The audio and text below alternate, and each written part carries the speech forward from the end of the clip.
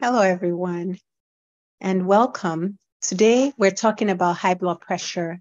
Last week, we discussed the importance of taking blood pressure correctly so that the readings are accurate. And today, we're going to discuss the specific lifestyle changes that reduce blood pressure, and we're going to compare them to medicines because understanding how lifestyle changes affect blood pressure can really help those who would like to reduce their dependence on medications. And so we're going to talk about that and compare both.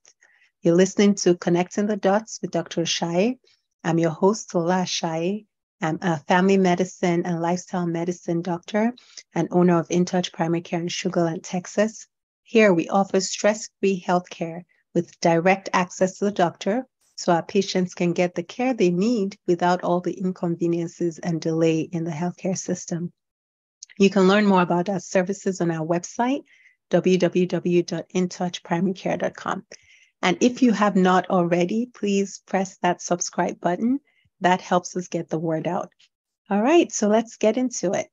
So there are non-drug methods to lower blood pressure. And the first one I'm going to talk about is a healthy diet. So food is medicine. And so by increasing the intake of whole food, plant-based foods, that has been the biggest lifestyle behavior that has shown to lower blood pressure the most. This means adding a variety of fruits and vegetables, especially the dark green leafy vegetables.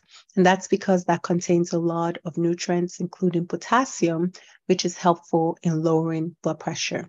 And when we say potassium, we're talking about dietary potassium, potassium from food, not potassium taken as a supplement.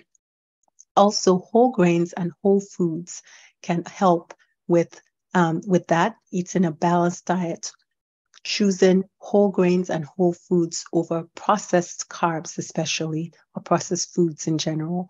And then also removing things like meat, fish, poultry, and eggs. So that's a tall order for a lot of people, but especially meat and poultry do have saturated fat, which increase the risk of inflammation in the body, which also increases the risk of cardiovascular diseases or heart conditions like high blood pressure. So food is the biggest bang for your buck. And we already talked about, adding fruits and vegetables. Fruits, ideally, we should shoot for about 8 servings of fruit a day. So a lot of people say, oh yeah, I eat fruits all the time. That's a really tall order, but it's doable to get 8 servings of fruits. It's a tall order, especially with the way we eat these days. And getting 9 servings of vegetables a day. So it's most of us have a lot of room for improvement, even if we're already doing somewhat well within that department. So just wanted to make sure that people understood how much we need to do to get to, where we're trying to get to in terms of lowering blood pressure. So again, adding a variety of fruits and vegetables, especially the dark green leafy vegetables, doing whole grains and whole foods rather than processed foods, and then trying to remove as much animal products as possible to reduce inflammation. So that's a big part of it. The other big part of diet that research has actually shown in terms of the number of points it reduces your blood pressure is a diet rich in potassium.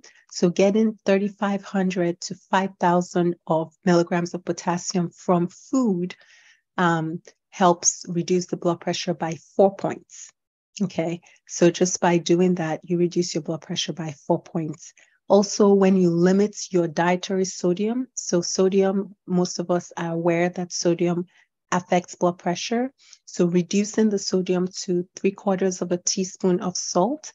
The problem is most of the sodium that causes problems is not sodium from added salt. A lot of the problem is sodium from the processed foods.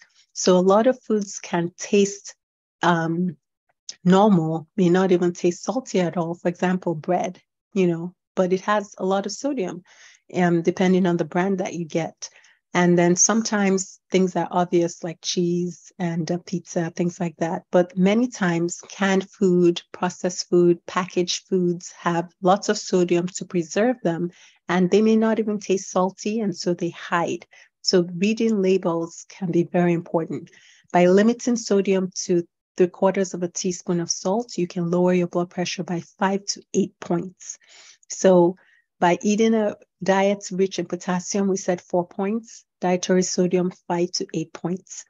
Weight loss, which is a byproduct of eating healthy in many cases, will also help with lowering your blood pressure. So for every 1 point for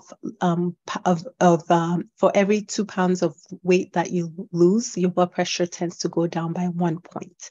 So this is a long-term approach, but basically for someone that needs to lose weight or would like to lose weight and loses about 20 pounds, and you could drop your systolic blood pressure by 5 to 20 points. It just depends on how much weight is contributing to the blood pressure in each case. Okay, so that's the first thing, healthy diet affecting blood pressure, reducing by specific number of points. The other thing that can reduce blood pressure is reducing alcohol. So men are it's recommended to reduce alcohol to less than 2 drinks a day for men and less than 1 drink a day for women. And that has been shown to reduce blood pressure by 4 to 5 points. So by limiting the amount of alcohol that is ingested, it can lower your blood pressure. Another one that may be obvious is smoking, right? So number 3, if you quit smoking, it can lower your blood pressure approximately, depending on the person, by as little as 4 points, but also as much as 17 points. So again, it ranges, and in some people, the diastolic blood pressure will go from 2 to 12 points. So a wide range depending on the person, how much your blood pressure will lower, but there's quitting smoking associated with lower blood pressure as well.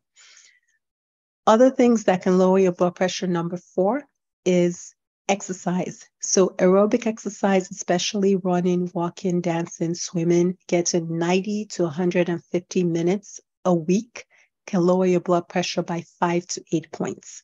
So by engaging in aerobic exercise, like I mentioned, running, walking, dancing, swimming, anything that increases your heart rate, that can lower your blood pressure as long as you're doing it regularly, 90 to 150 minutes a week. So that's 3 to 5 times 30 minutes a day will lower your blood pressure 5 to 8 points. Now, the last one is stress management, and how much it lowers will depend on what you're doing and how much stress you started off with. But reducing stress also lowers your blood pressure. There's no way to completely eliminate stress from a life, but there's a way to do things regularly to make your body as prepared as possible to manage stress. So things like meditation, prayer, walking, yoga, many different things that can be incorporated into your daily routine can help to reduce stress levels, reduce cortisol levels in the body so that your blood pressure stays at a good place.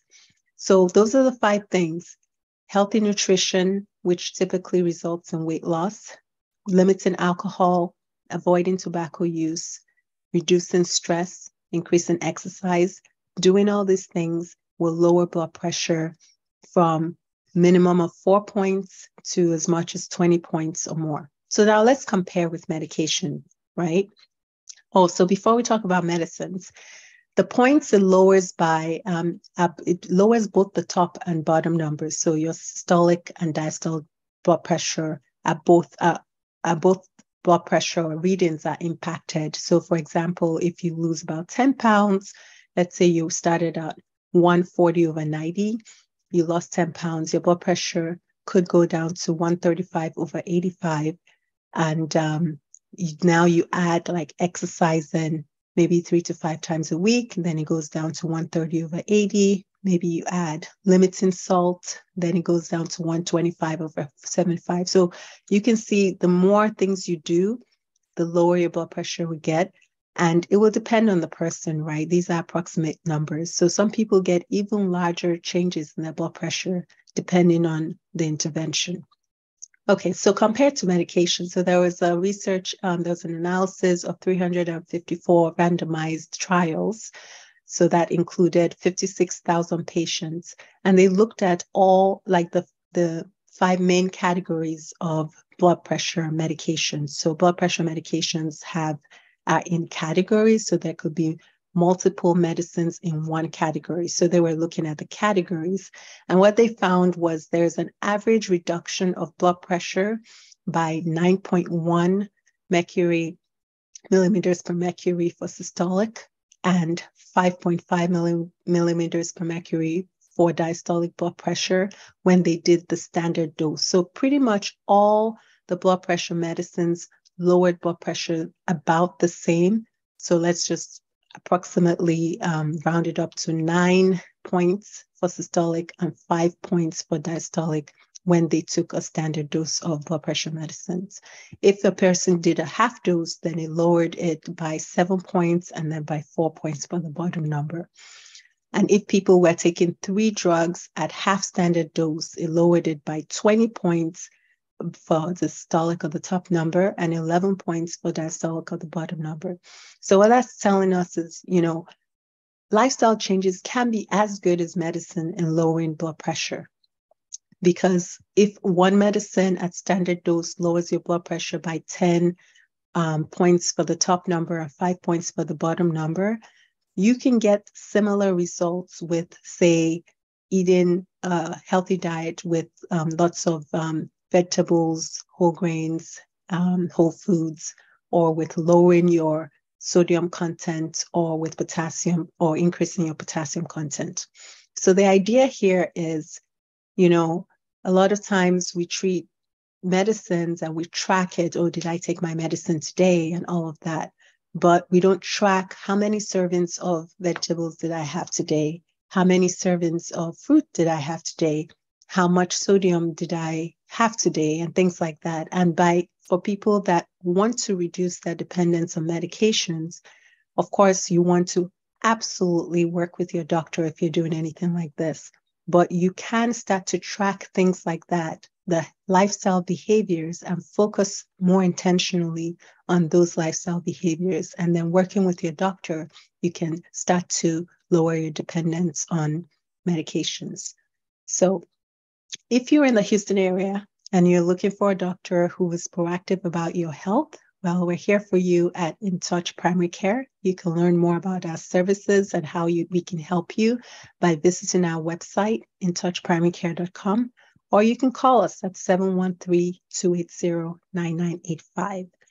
But imagine that you start tracking how many servings of vegetables you're getting, or what your sodium intake is, or how much exercise you're getting, or limiting the alcohol, or you seek help and you quit smoking, and you start tracking what that does to your blood pressure.